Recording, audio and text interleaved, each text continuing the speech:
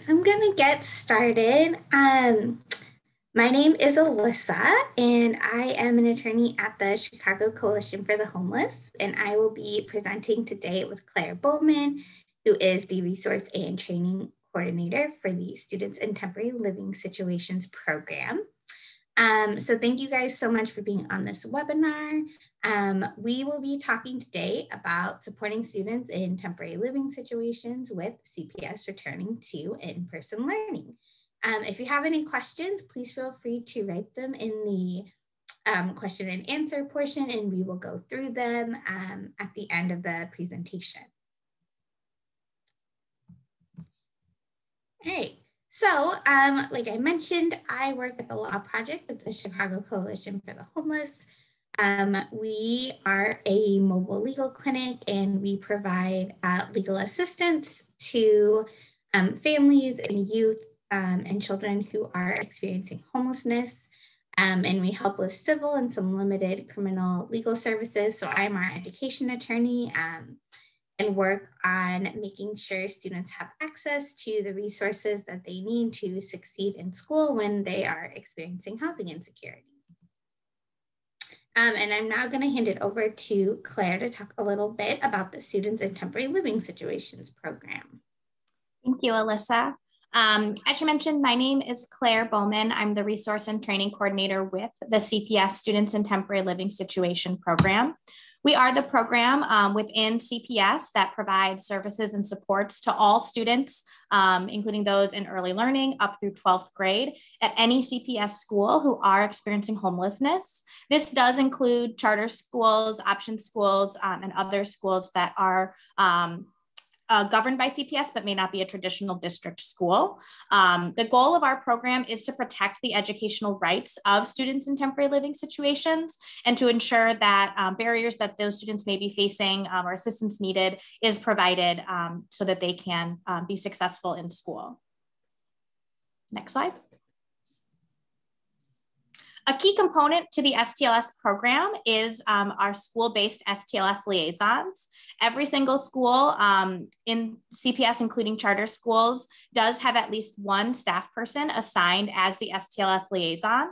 Typically, in most schools, this is going to be someone who may be the clerk, a counselor, social worker, case manager, and their primary duties are around enrolling students who are experiencing homelessness in school without delay, helping identify students who are experiencing homelessness, informing students and parents about their transportation rights as an STLS student, and ensuring that they are being provided transportation assistance that they qualify for, as well as helping to connect students and families with educational services, which may be connecting with preschool programs, health services, healthcare in the community, dental or mental health care, and other community resources as needed. This school year, we had 17 schools that have brand new STLS advocate positions, which are actually full-time staff at 17 of our CPS schools that have the highest historic STLS enrollment to make sure that students at those schools are getting adequate support while they are in a temporary living situation. So we've been really excited to bring out sort of that additional level of support at some of our schools this year. Hey, so as Claire talked a little bit about the STLS program, I want to explain a little bit about the federal law that protects the rights of students who are experiencing housing insecurity. So the law is called the McKinney-Vento Homeless Assistance Act. It impacts every state, every public school, and it gives certain rights and protections to students. So in CPS, students who are McKinney-Vento eligible, the program that supports them is STLS, the Students in Temporary Living Situations program. So I wanted to go through the definition of students who would be considered eligible for McKinney-Vento. So there's kind of two different ways to look at it. So the first is the law goes through very specific examples of who counts. So those living in an emergency or transitional shelter may be what we kind of most typically think of when we think of someone who is experiencing housing insecurity. And then it also includes those who are sharing housing of others due to loss of housing, economic hardship, or a similar reason. And we colloquially refer to that as living doubled up. So this might mean when someone loses their housing and they need to stay on the couch with a friend or a relative. And this is by and large the most common way that people in Chicago experience homelessness. They are living doubled up. And part of this is the limited, access to shelters or the rules around shelters that make it harder for families to access. So most families are experiencing homelessness living doubled up. And I think especially during the pandemic, this has been a very difficult way to be living. And I know sometimes we can think of sharing housing as being maybe better than staying in a shelter, but it has a lot of risks, especially with social distancing and health concerns and overcrowded spaces. So the McKinney-Vento also includes those living in motels, hotels, trailer parks, camping grounds due to the lack of alternative adequate accommodation, living in cars, parks, public spaces, abandoned buildings, substandard housing. And I wanted to flag substandard housing because there can be times when a family maybe technically rents or owns a home, but they don't have the financial or other means to make it a safe place to live. So maybe they technically have a house, but there's not running water or electricity, or there's some other reason that makes it unsuitable. That can also count. And then also in a primary nighttime residence not designed for or ordinarily used as a regular sleeping accommodation for human beings. And what the example I kind of point to for this one is we had a client whose the mother worked at a hair salon and they could not afford housing. And so her and her child would actually sometimes sleep in the salon. So yes, that's a building, but we wouldn't think of that as a place for like an ordinary, regular sleeping accommodation. And then migratory children living in any of the above described situations. So as you can tell, McKinney-Vento is very fact specific. And this is one of the roles that liaisons do that is very important, is really figuring out what is the living situation in a sensitive way to the families, really figuring out what's going on. So that's kind of the first section, is these specific examples. But then even if a family doesn't necessarily meet one of those, you go to the top of this definition, which also includes those who lack a fixed, regular, and adequate nighttime residence. So even if a family maybe doesn't fit into one of these categories, but by asking questions, by thinking through the living situation, it becomes clear that their living situation is not fixed, that it's not regular, that it's not adequate, they can still be considered to be homeless and to meet the McKinney-Vento eligibility, which is why the definition is really important. Then also, those who are considered unaccompanied homeless youth, which would be a child or youth who's not in the physical custody of a parent or guardian and meets any of the definitions on the prior slide, also is considered to be McKinney-Vento eligible. And the term they use is unaccompanied homeless youth, but there's not actually an age limit. There's no age restriction. So if you have a preschool student who is not in the physical custody of their parents and does not have an official legal guardian, maybe they're staying with an aunt or a grandma, they could still be considered an unaccompanied homeless youth. And I'm going to pass it back on to Claire. So as Alyssa mentioned, any student who is in a living situation that meets that McKinney-Vento Act definition of homelessness is eligible for the STLS program. There's no other parameters that need to be met around income levels or other situations. It really is based on what is that student's living situation and does it fall into one of those categories that Alyssa described, or meet that expectation of not being fixed, regular, or adequate housing.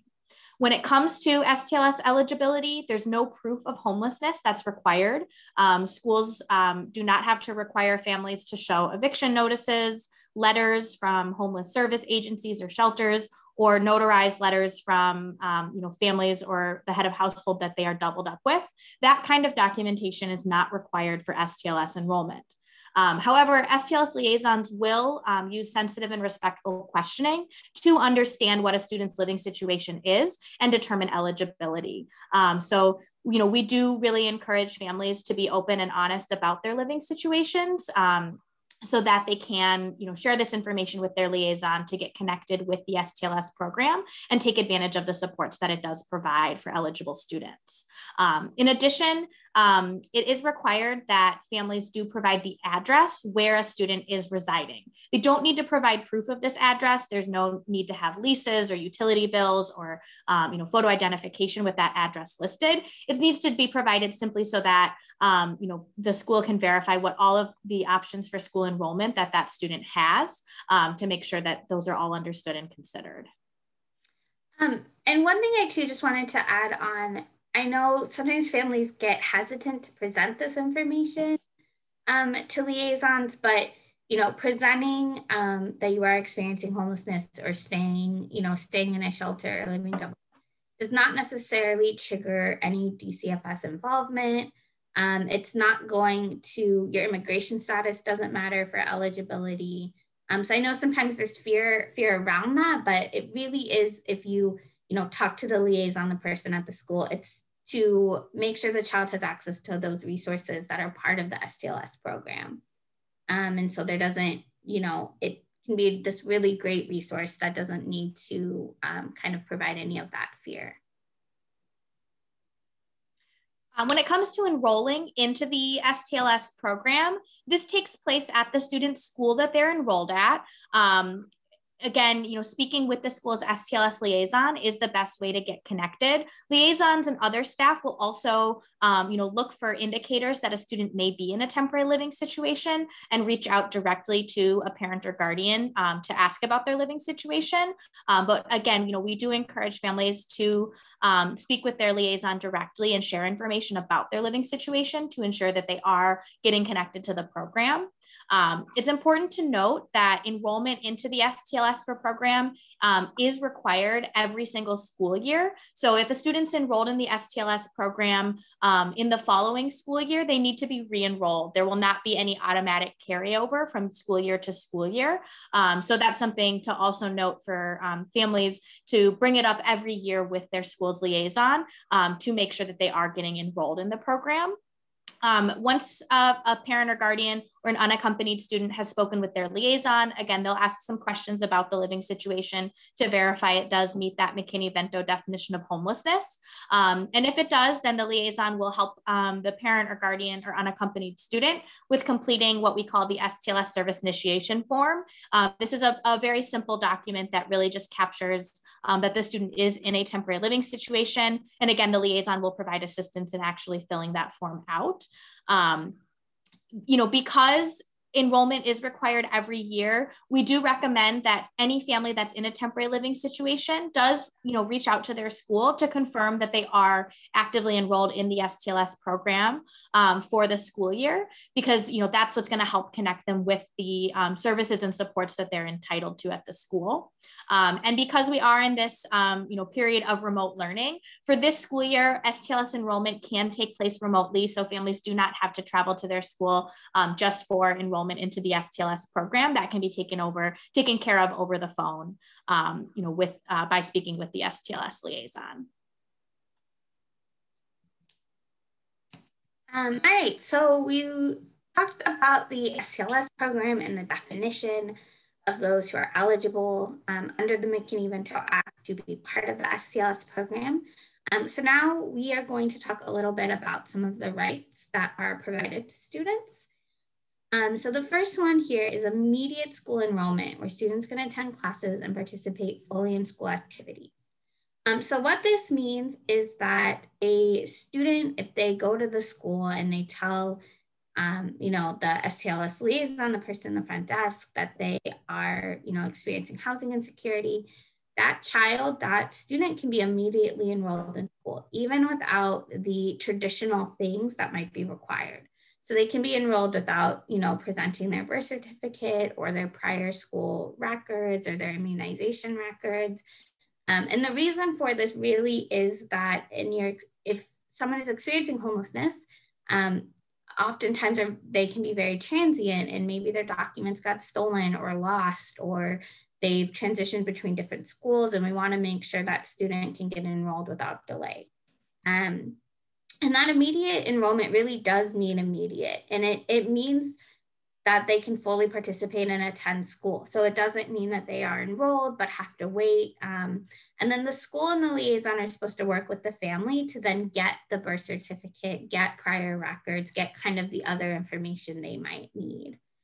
And this is definitely something that if you are having issues with enrollment, to reach out to, myself at the Law Project, reach out to Claire, reach out to the STLS, hotline number that was provided, to make sure that we're figuring out that enrollment. And then connected to that, so we break it down into 3 different schools that a student who's experiencing homelessness has the right to attend. So the first 2 are what we call their school of origin. And this can be the school that the student attended when permanently housed, or the school in which the student was last enrolled. Those can be the same schools, but sometimes they can be different schools, which is why we break them up. So the main difference is that there could technically be a gap. So with the school that the student attended when permanently housed, they could have technically attended a different school after that and still be eligible to go back. So then they have a right to go to whatever school they were last enrolled in.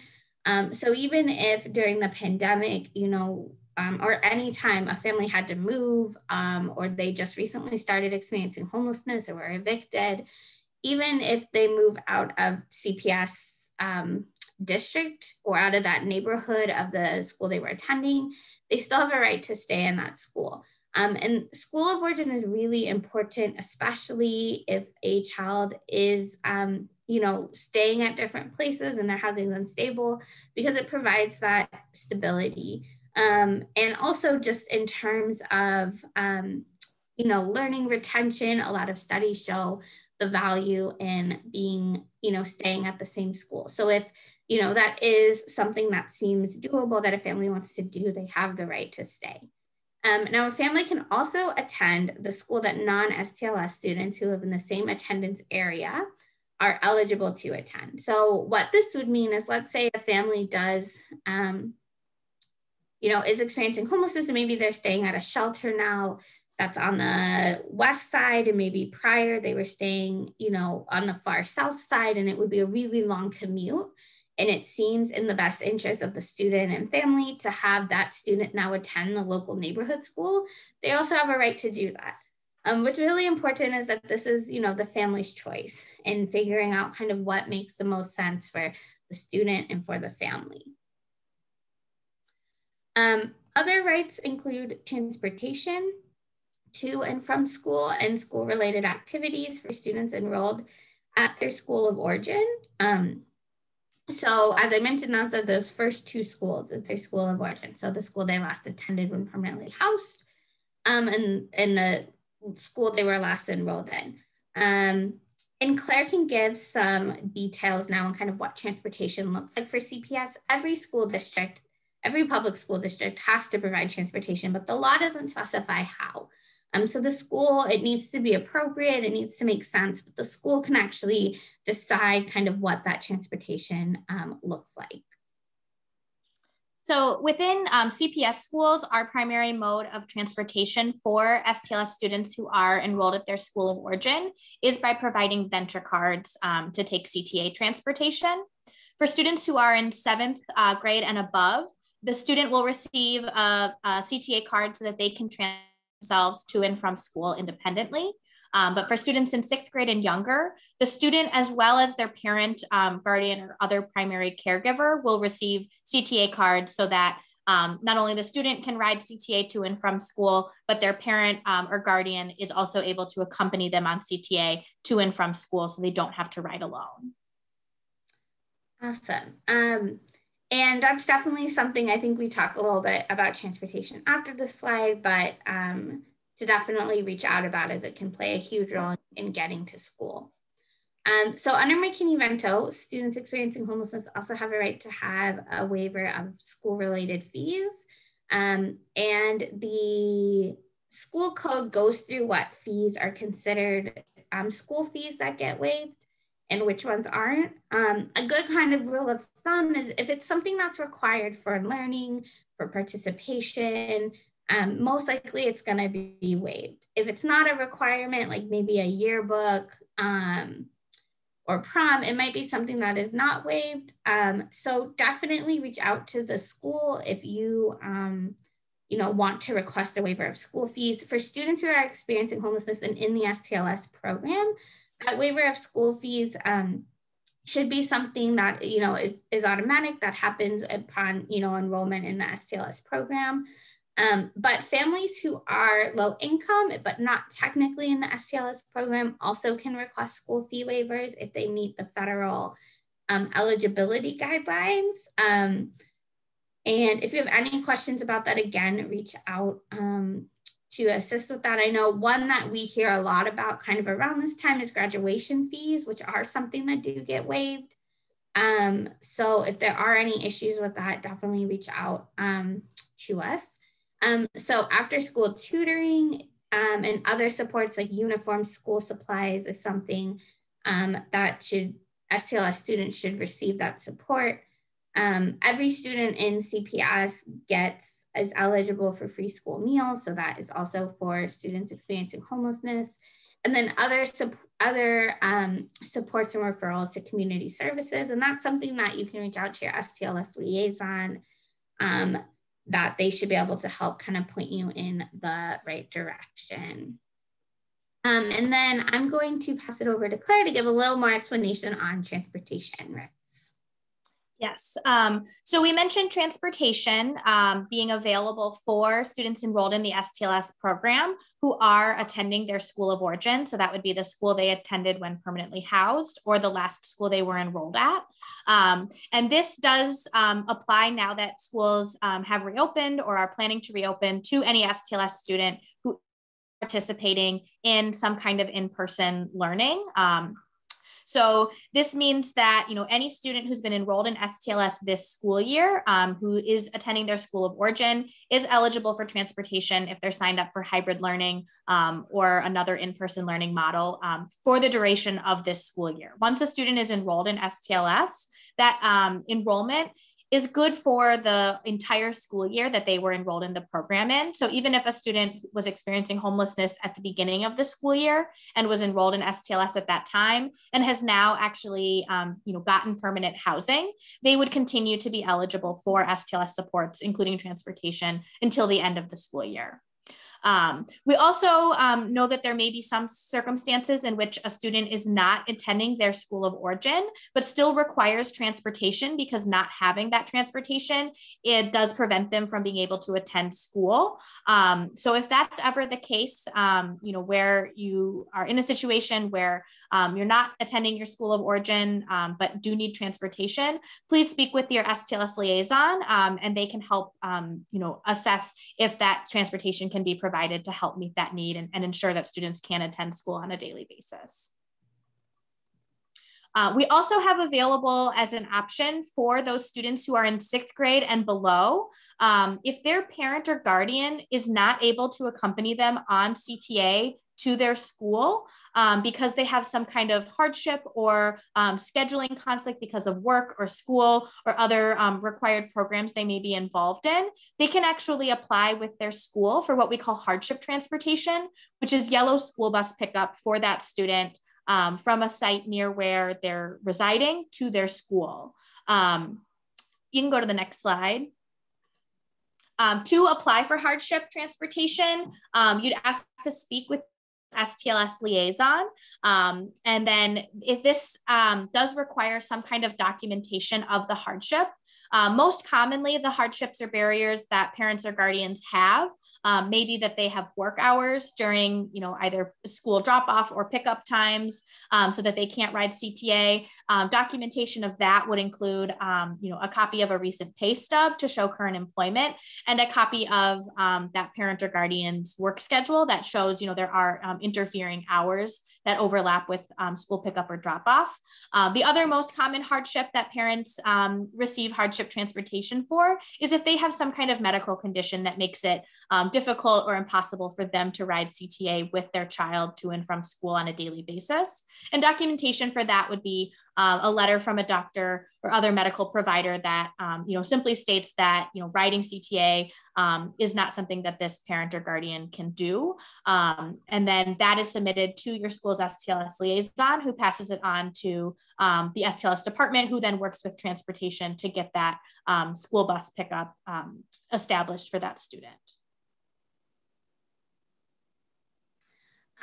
Yeah, so I just wanted to kind of clarify too that, if a homeless student's residence has been relocated due to COVID-19, due to the pandemic, due to any reason, and they are outside of the city, they can still continue to attend their CPS school of origin if that is, what they decide is in the best interest of their child.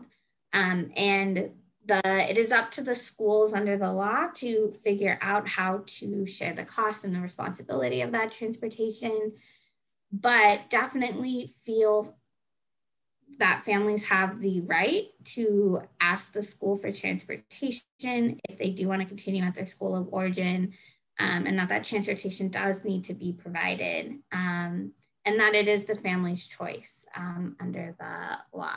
And again, as Claire kind of mentioned, this is for to and from school and for school-related activities.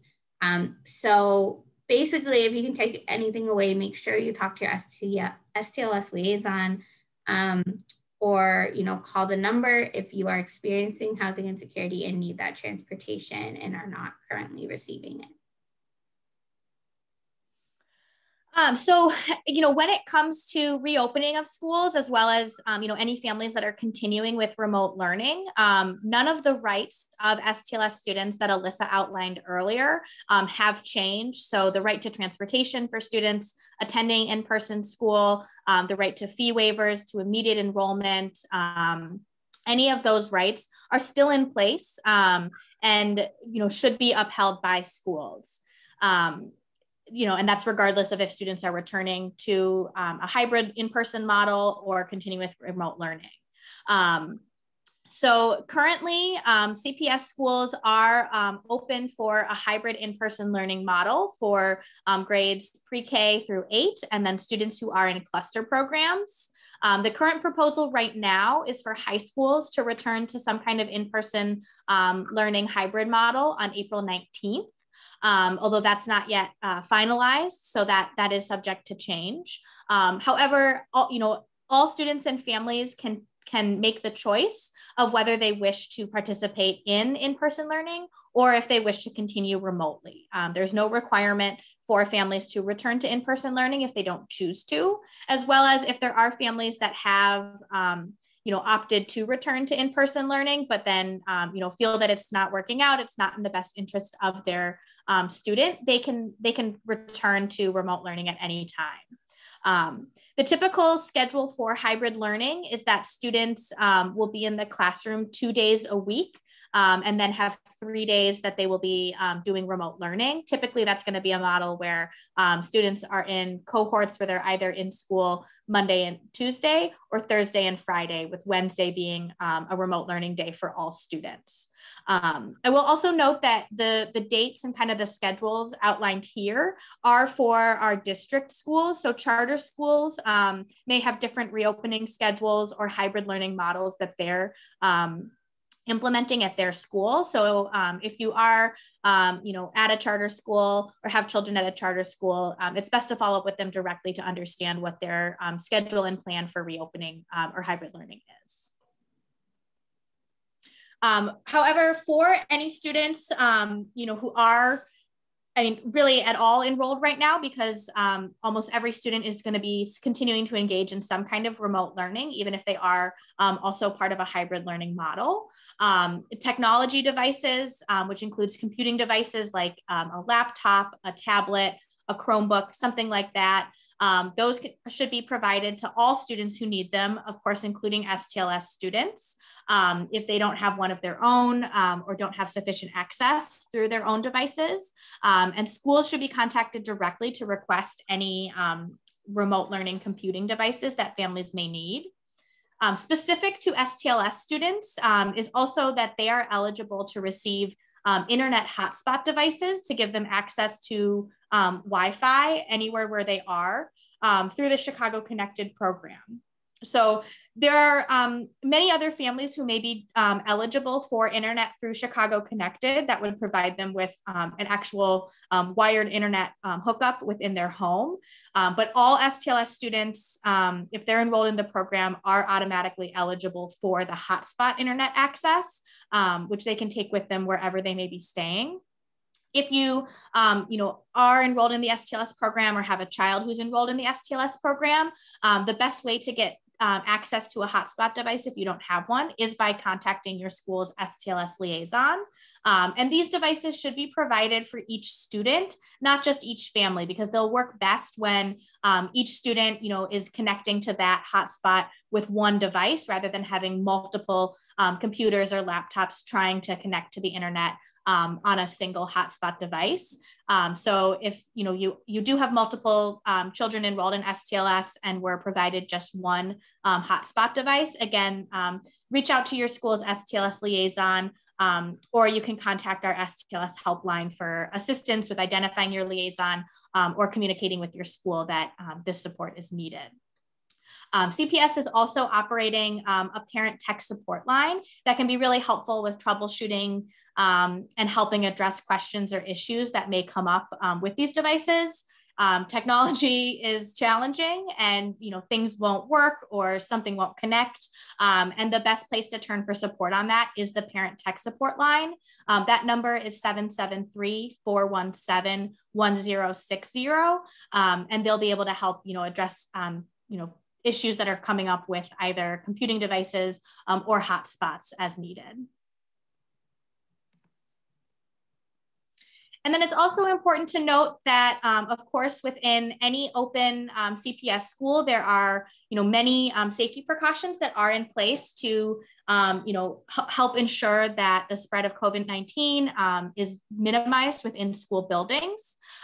So anytime that a student, a parent, a staff person, any other kind of visitor who may be entering a CPS building, they always have to complete a health screener. So that means that any students who are participating in in-person learning on their in-person school days in the morning have to access that health screener. It asks some, pretty simple questions, just identifying, has that, child or youth experienced any symptoms of COVID-19? Have they had contact with anyone who's been diagnosed? Just to make sure that, the risk is low for them entering the building. So that is completed daily for students who are entering a school building. At anytime someone enters a CPS facility, there's also a temperature check done, and cloth face coverings are required at all times in the buildings. So if there are students who don't have a face covering, their school will provide them with one. So this should never be a reason that an STLS student or other student is excluded from school. They should not be asked to leave because they don't have a face covering. The school can provide them one. If a student does not pass the health screener, they will be asked to stay home that day and participate in remote learning.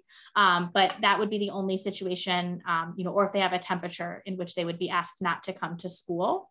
And then I've also linked here on this slide to the kind of the full comprehensive, explanation of the various health and safety protocols that are in place across schools and the district.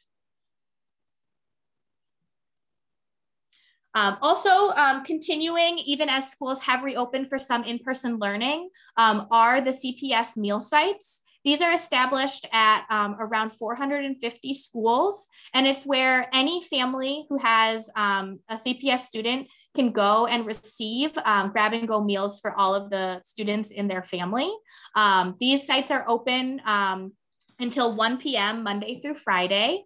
And families can pick up meals at any school site that is a meal site. So families do not have to go to the school that their child attends to receive meals. They can go to whatever site is closest to them to receive these meals. And linked on this slide as well is a map that you can open where you can type in any address in the city and it will give you a list of what the closest meal sites are, to make it really easy for families to find where their closest site is. And this is not restricted. Even families that have their students who have returned to a hybrid learning model can still receive meals from these meal sites. Awesome. Thank you so much for that information, Claire. So I'm going to talk a little bit about pandemic EBT. So pandemic EBT, we did a webinar that went into a lot of detail about it that you can still access on Facebook Live or on the CCH Facebook page, but it stands for the Pandemic Electronic Benefit Transfer. And it provides benefits to certain children who receive free or reduced lunch under the National School Lunch Act. It's a temporary food benefit program operating during the COVID-19 pandemic. And it provides benefits for days that students lack access to an in-school lunch. It provides $6.82 per each school day that children are engaged in remote learning. This is for all children in Illinois, can be eligible for this. So what's really important to note is that every student enrolled in CPS is eligible for PEBT. And the reason for that is it's to determine eligibility is based on, as I said, if you qualify for the federal free lunch program, and CPS as a district waives into that. So every student qualifies. So outside of CPS, it's every student who qualifies for the breakfast and lunch program and attended a school that was operating at reduced capacity at least 5 days during the school year.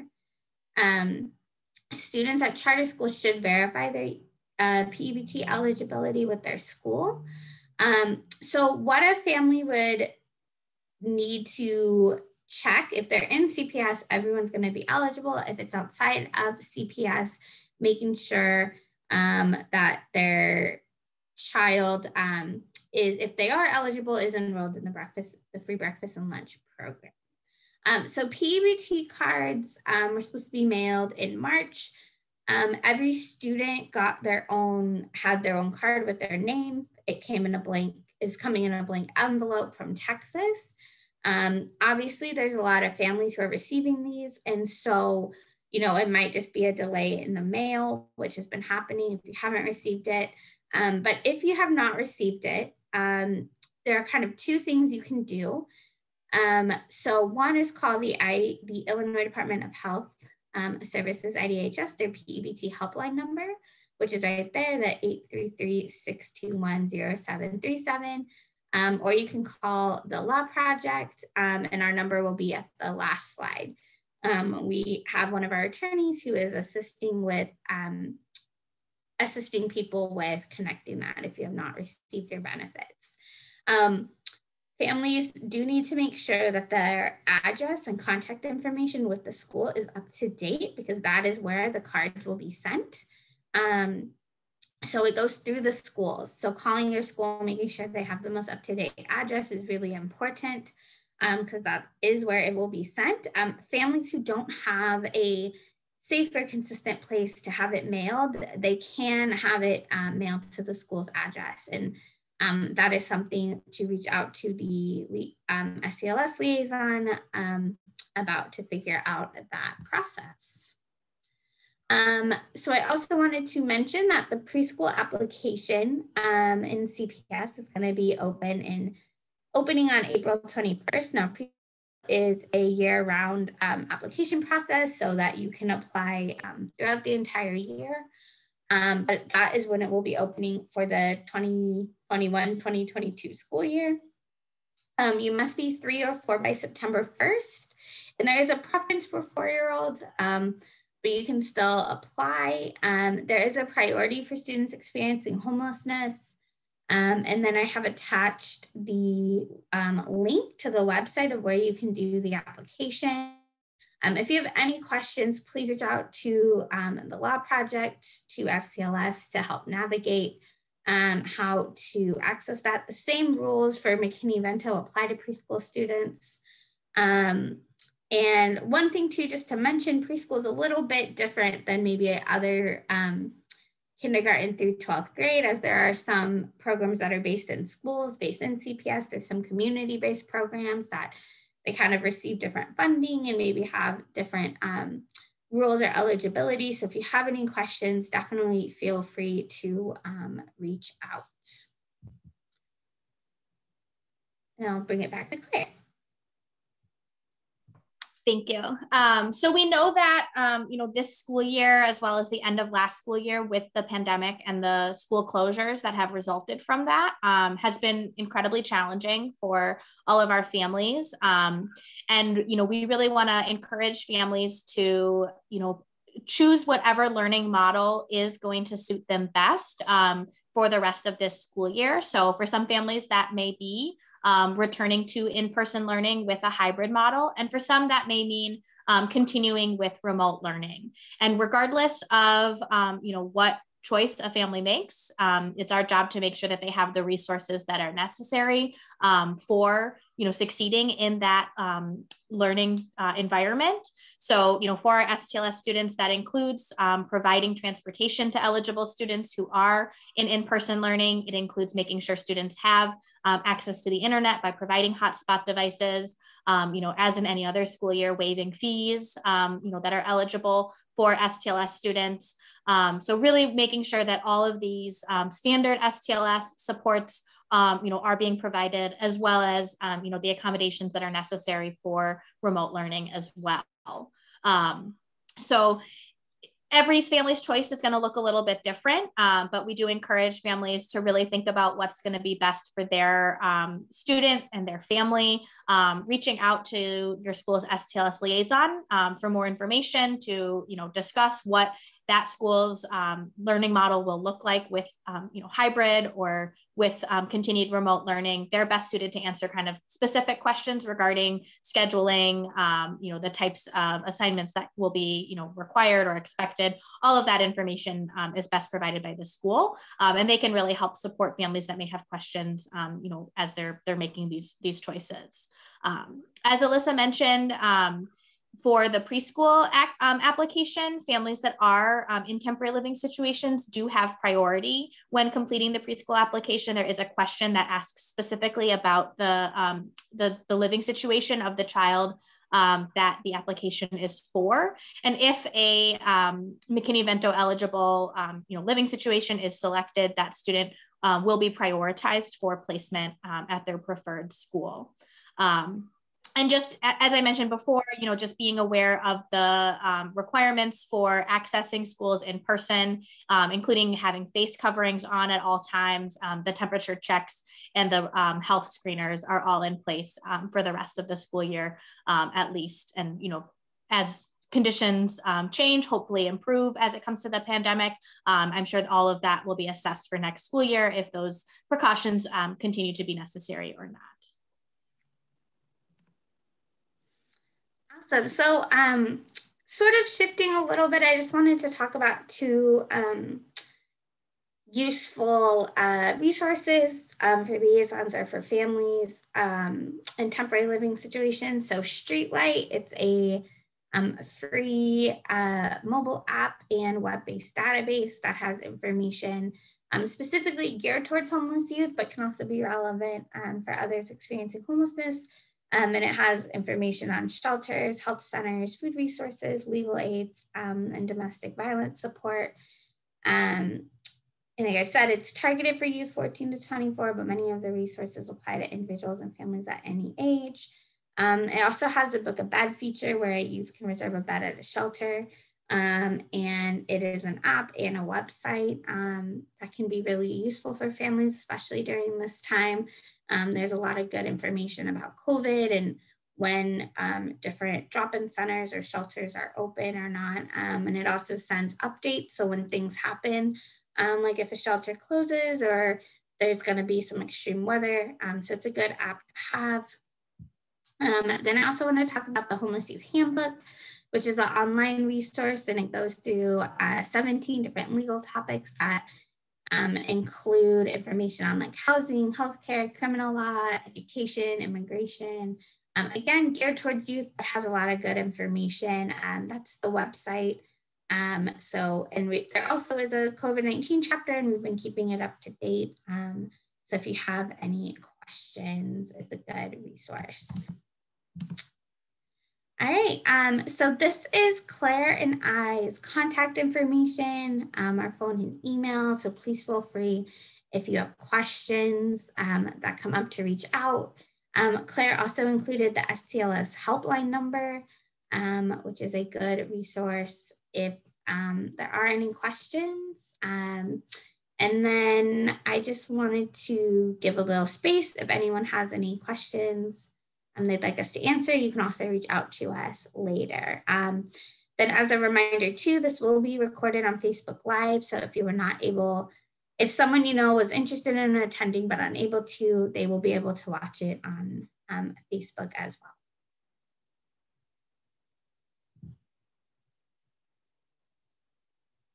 well. Okay, so it doesn't look like there are any questions. So again, Claire, thank you so much for doing this presentation. And as I've said now multiple times, please feel free to reach out to us with any questions. I know both of us are more than willing to assist. Thank you all so much. Really appreciate your time and enjoy the rest of the afternoon. Okay.